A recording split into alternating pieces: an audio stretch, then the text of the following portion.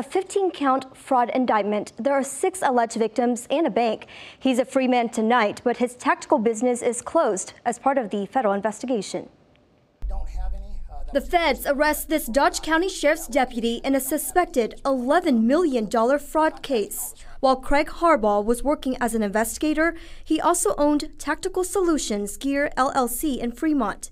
The firearms business is closed, and court documents show Harbaugh filed for bankruptcy in July. Prosecutors allege the 44-year-old used his business in an investment scheme. Investigators believe he told people he had secured multi-million-dollar contracts with the Nebraska State Patrol and Department of Defense. Here's the breakdown of the reported losses. The amounts ranged from $40,000 to $4.9 million. Court documents allege Harbaugh would falsify documents and photographs to convince his 6 investors and Great Western Bank he had wholesale orders for firearms, ammunition, and gear.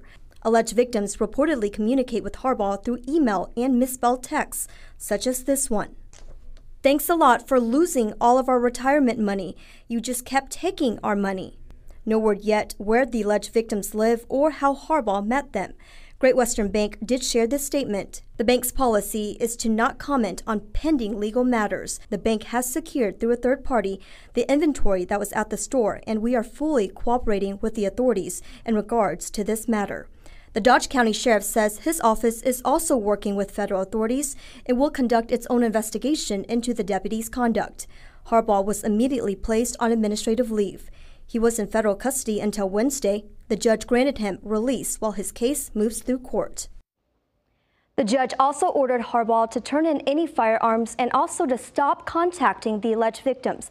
If found guilty of all 15 counts, Harbaugh faces up to 320 years in prison. Rob, back to you.